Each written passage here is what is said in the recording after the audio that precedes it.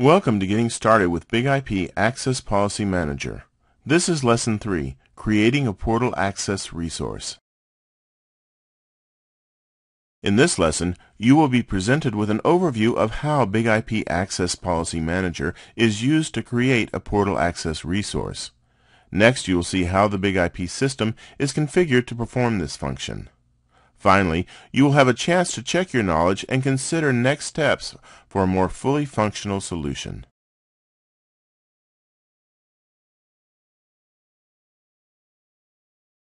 There are 3 separate lessons on F5 University that address some of the different functions of Big IP APM. For this lesson, we will use Big IP APM to create a portal access resource. Additional training is available on F5 University. Big IP APM is 2 applications rolled up into a single product.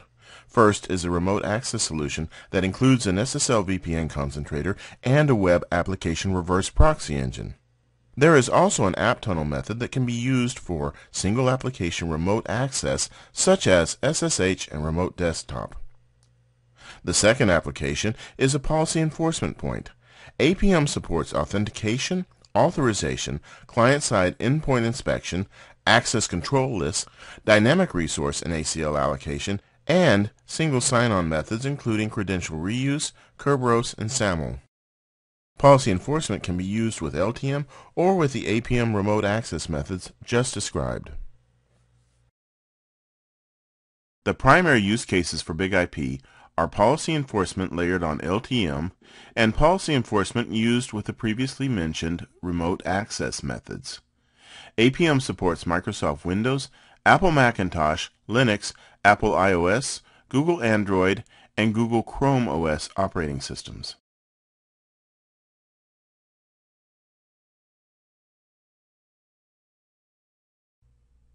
In this scenario, the fictional company needs to make Microsoft Outlook Web Access on an internal server available to remote users that may not have access to the VPN. The solution is to use Big IP APM portal access and have users go to the existing virtual server and select OWA from the landing page. Before we jump into the configuration, let's take a closer look at the technology. In this scenario, there are web applications inside the company that are protected by a firewall that is not shown. For varying reasons, an SSL VPN is not always the preferred solution. APM can provide portal access to internal web applications for remote users.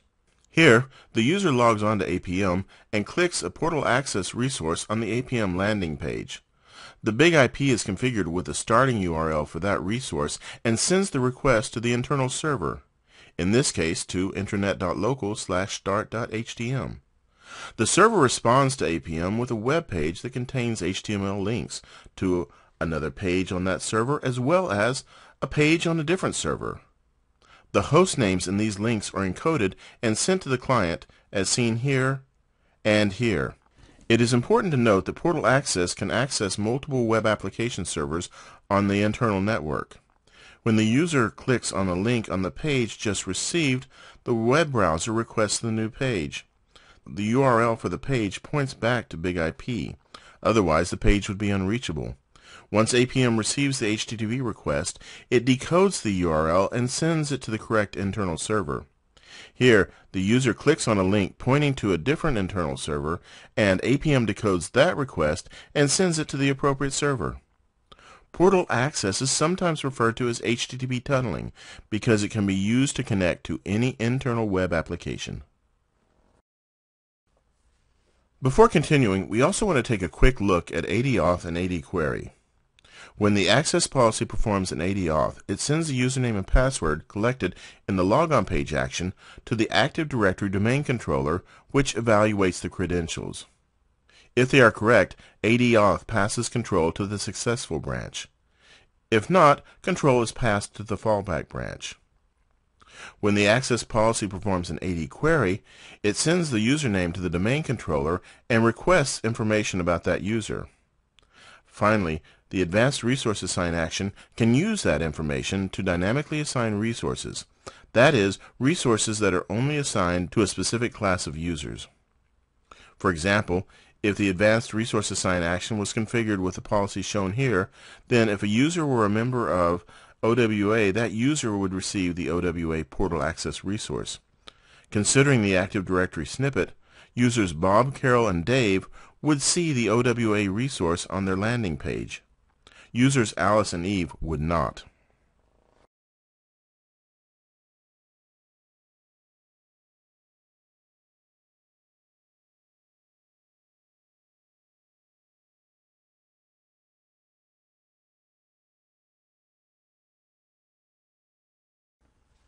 Here's a quick look at the configuration overview from the previous scenario. To work with this scenario, the access policy needs to change slightly to add an AD query action. Note the AD query has the same dependency on the Active Directory AAA server as the AD auth action. In addition to the network access resource in the Advanced Resource Assign, we will also be adding a portal access resource. Finally, anytime a portal access resource is used, the virtual server has to have a rewrite profile configured. The first step is to add a rewrite profile to the virtual server.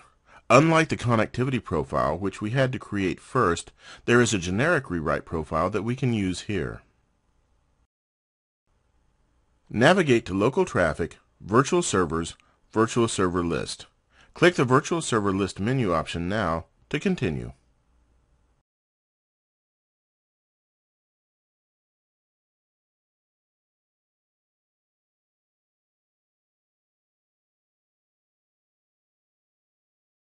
Click the Connect Virtual Server link now to continue.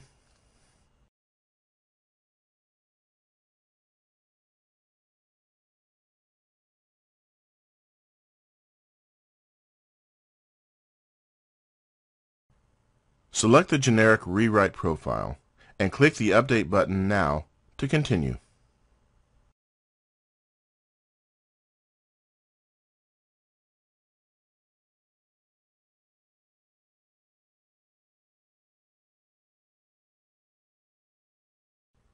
The next step is to create the Portal Access resource.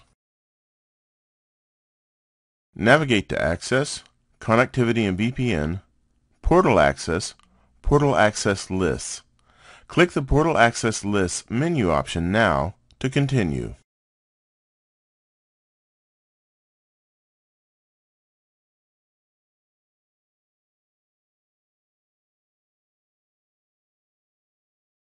Click the Create with Template button now to continue.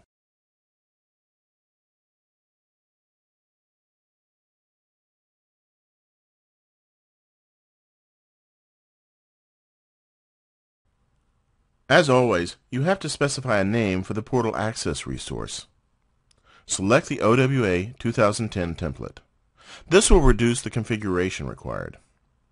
Provide the host name for the OWA server, as well as a scheme, which is HTTPS in this case, and the application URI or starting URI for the application.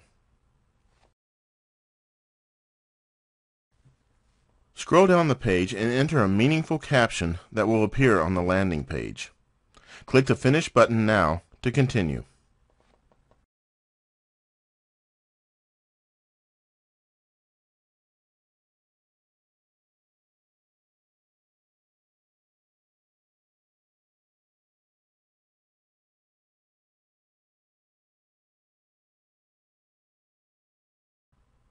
After creating the resource, update the access policy, first by adding the AD query action.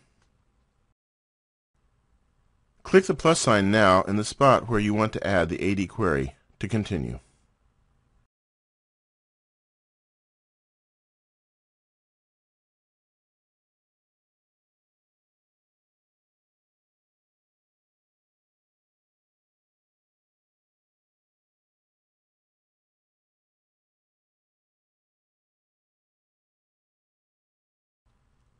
Click the Authentication tab now to continue.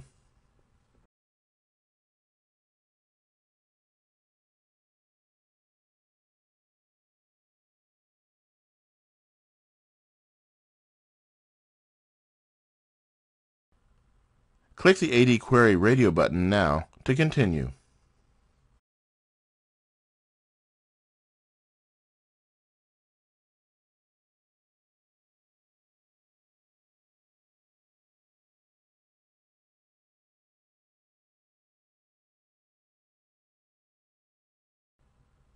Click the Add Item button now to continue.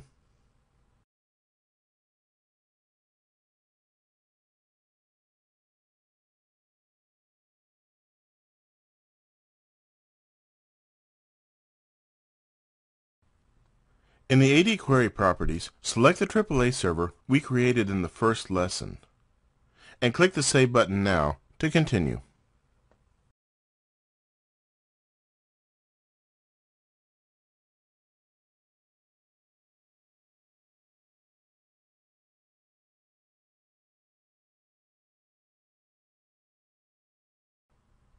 Our updated policy is not exactly what we want. APM tries to be helpful by creating a branch in the AD query for user group primary ID is 100. But we don't want this branch, and we need to delete it. However, if we delete the branch as it is now, it will delete the advanced resource assign action. To avoid this problem, we need to move that action to the fallback branch. Start by clicking the double arrow in front of the advanced resource assign to select the thing to be moved. Click it now to continue.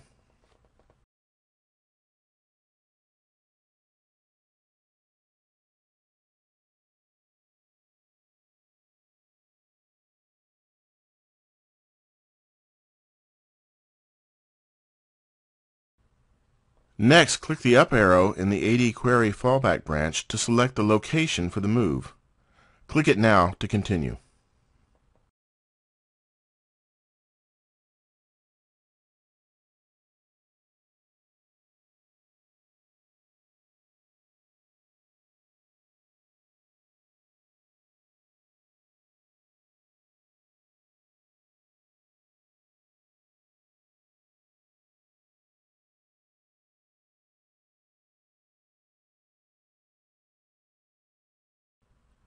Now with the Advanced Resource Assign action in the right place, we can delete the User Primary Group ID is 100 branch.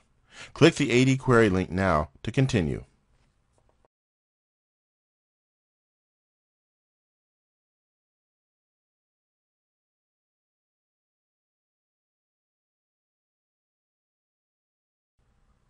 We've already configured the Properties sheet. Click the Branch Rules tab now to continue.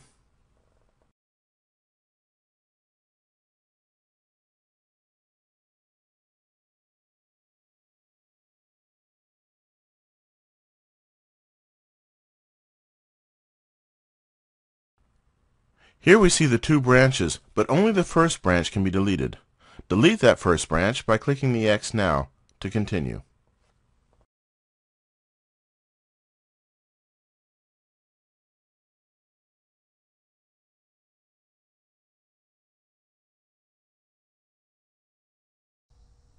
Click the Save button now.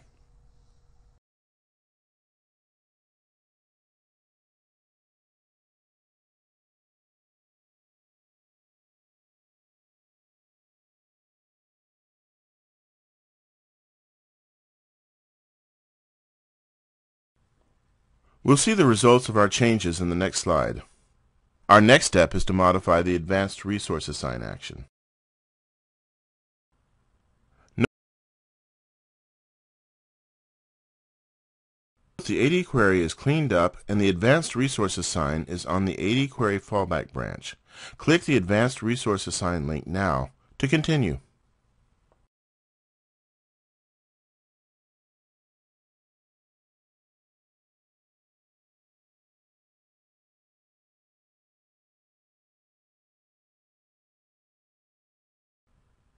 We need to add a new entry because this dynamic resource is only for users in the OWA group. Click the Add New Entry button now to continue.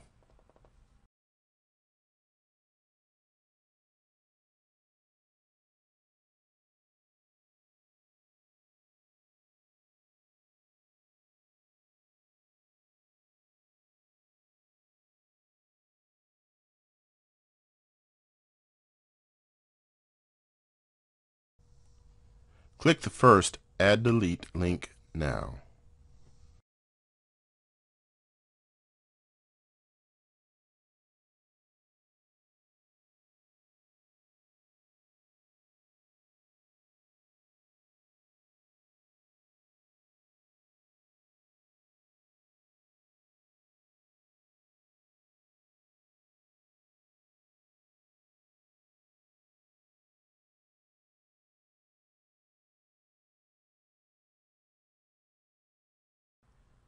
Click the Portal Access tab now to continue.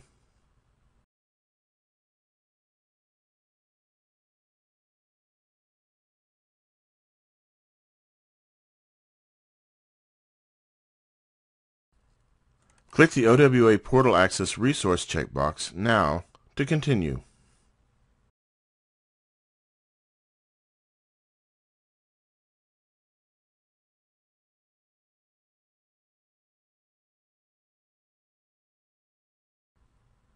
Click the Update button now to continue.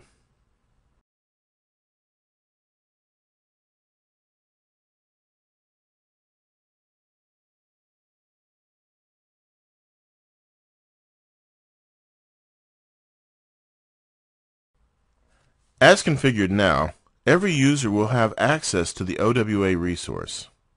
Let's add an expression that only allows users in the OWA group. Click the first change link now to continue.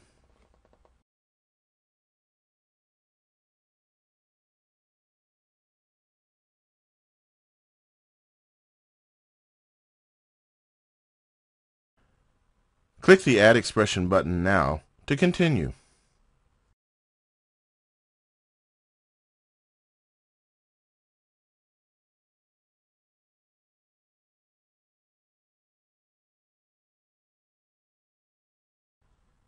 Because the user membership data was collected by the AD query action, set the agent selection to AD query and the condition to user is a member of. The Active Directory group must be entered in the LDAP distinguished name format. For the group name, do not leave a space after the commas. If you do, it will not match groups correctly. Click the Add Expression button now to continue.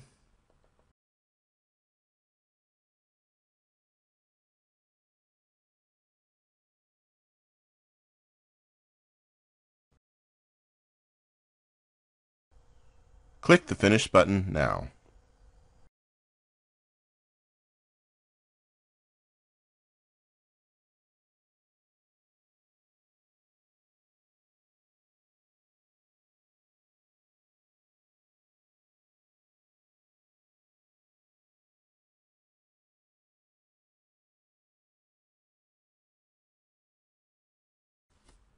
The Advanced Resource Assign configuration is now complete.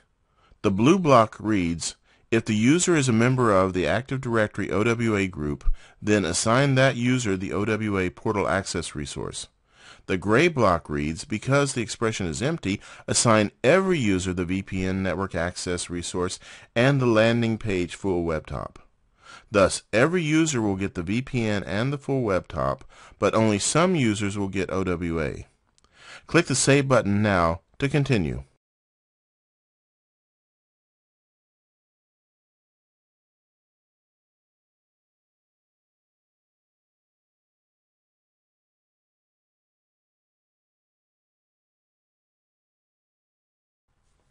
One of the endings is wrong. Correct it and wrap up.